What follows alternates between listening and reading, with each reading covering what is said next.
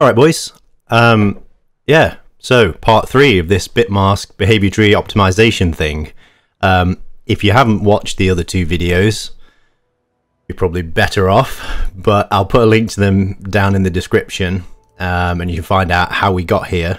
But basically what I'm going to do in this part is explain how I'm moving away from this spaghetti of booleans, which has to be reproduced and repackaged off between different blueprints all the time when dealing with behavior tree variables and then animation blueprint variables and player NPC pawn variables and AI controller.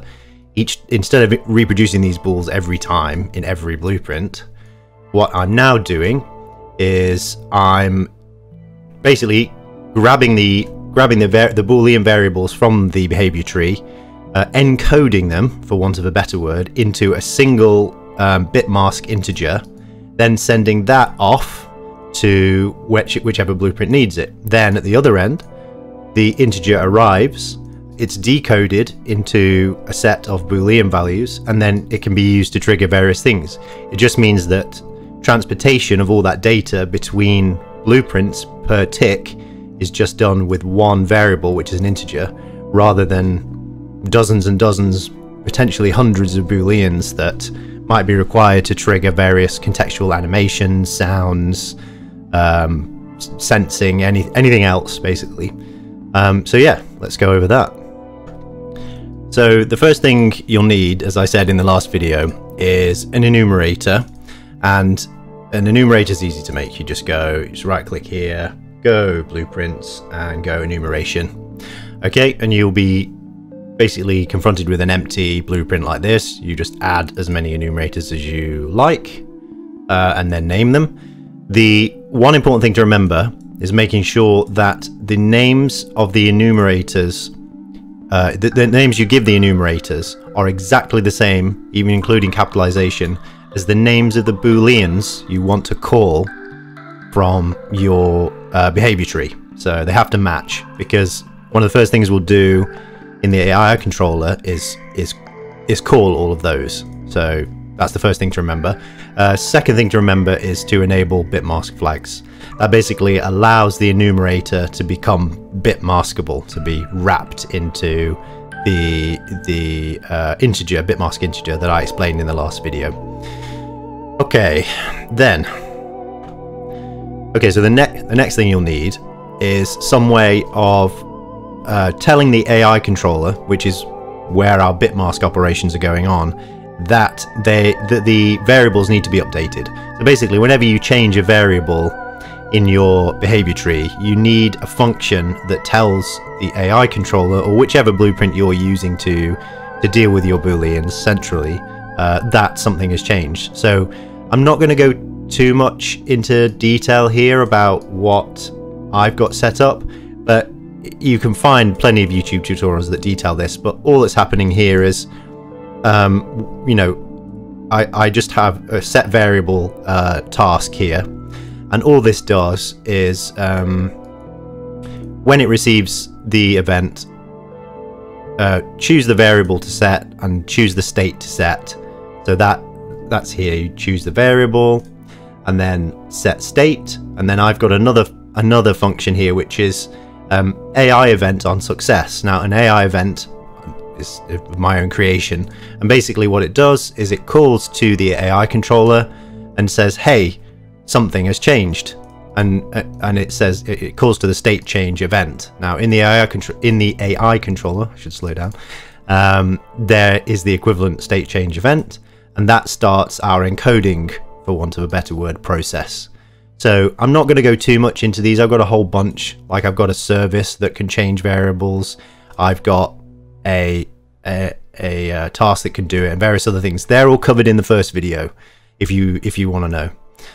Okay, next, in the AI controller, you'll need to set up an integer that's going to act as your integer that's encoded to, and this needs to be in a special format that is bitmasked. So the way you do that is you add a variable.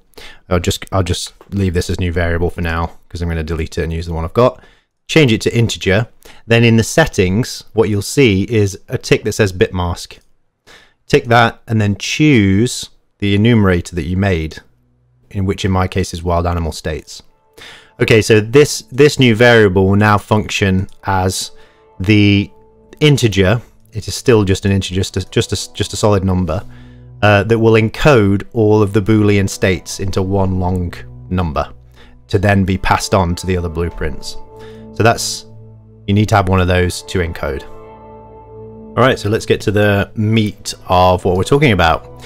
So what we do first is we use this for each loop, which is based upon the enumerator. So as soon as you create an enumerator in your project, Unreal will then give you the option of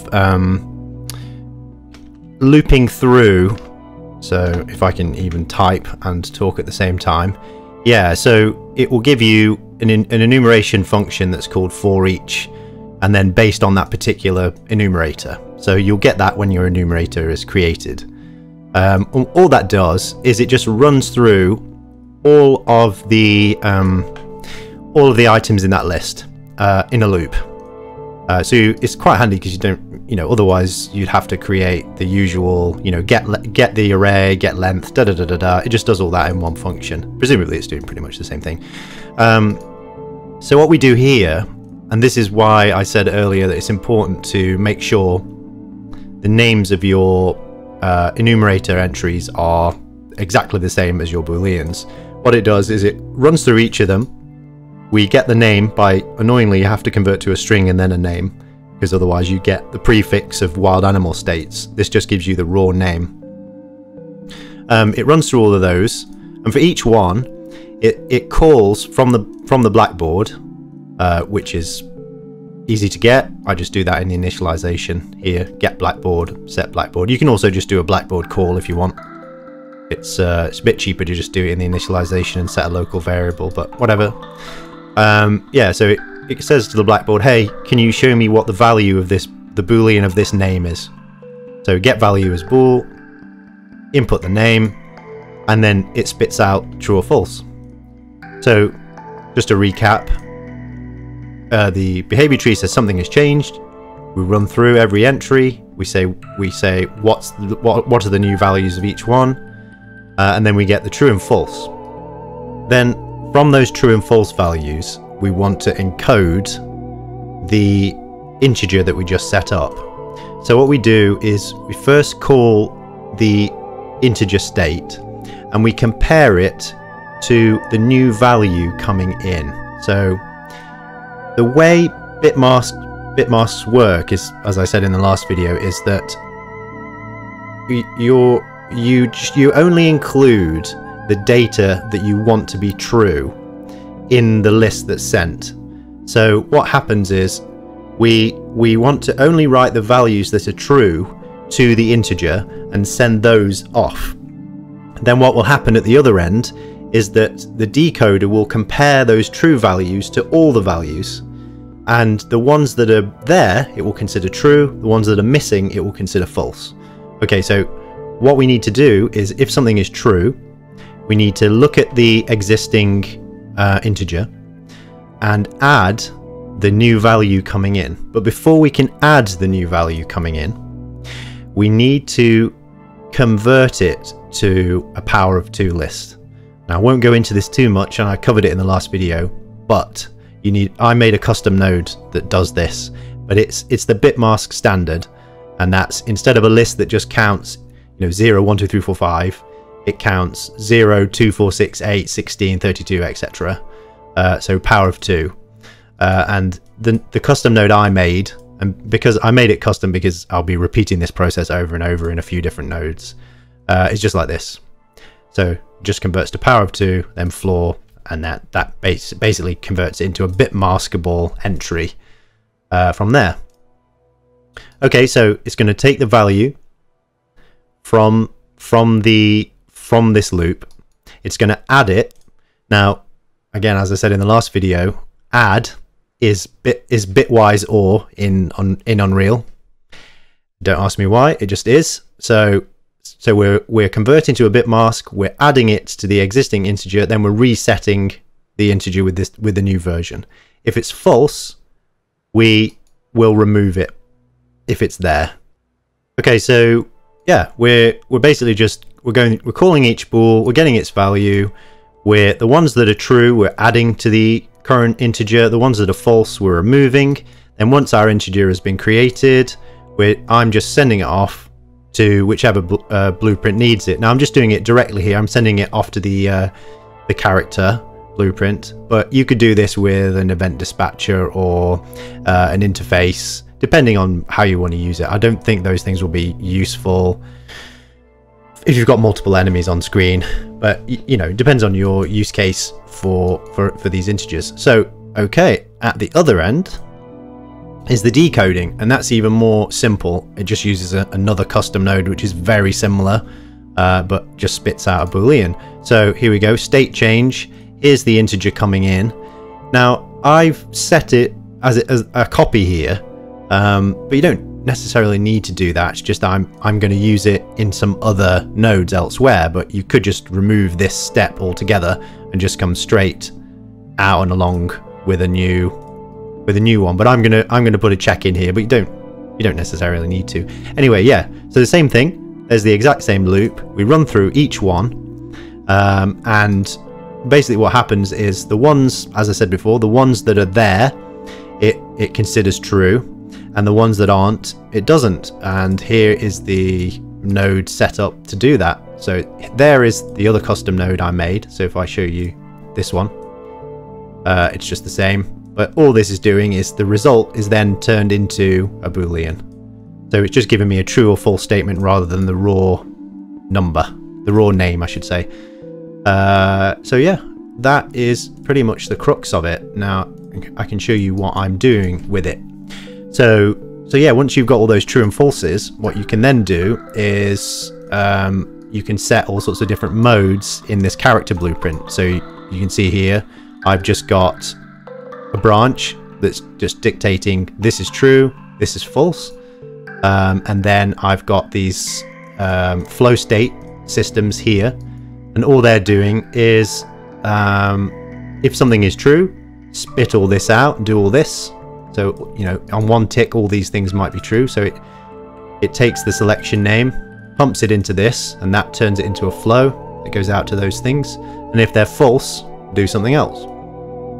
So you can very easily turn, this is basically turning one integer into a whole set of outputs and actions, which in theory should be a lot lighter on the system. Obviously that's depending on a few things, mainly the amount of variables you're sending. So I'm expecting to increase the number of variables in my generic animal NPC behavior tree, and also if you're networked or not. So this process is great for networking, because it, again, instead of sending lots of calls checking bools, you're just sending one integer, which then can be encoded and decoded, encoded at the server and then decoded by the client, or encoded by a client sent via the server to another client. I'm guessing, I've not done much work in networking, but that's what I would assume. It's a lot lighter than lots of different checks to booleans. But yeah, that's pretty much it. I hope I've covered everything, and there's enough detail there for you know basic beginners and intermediates to be able to put these together.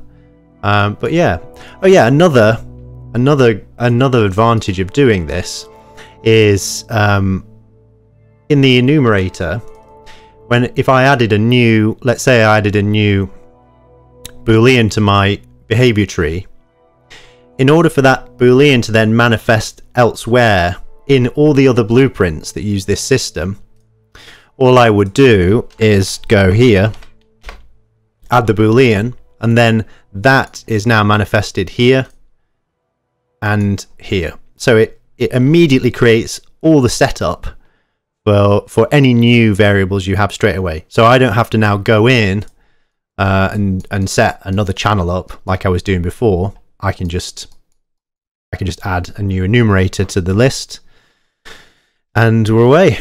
All right, well, if I've missed anything, if there's any questions or any suggestions for new videos, let me know in the comments, and yeah, I'll see you in the next one.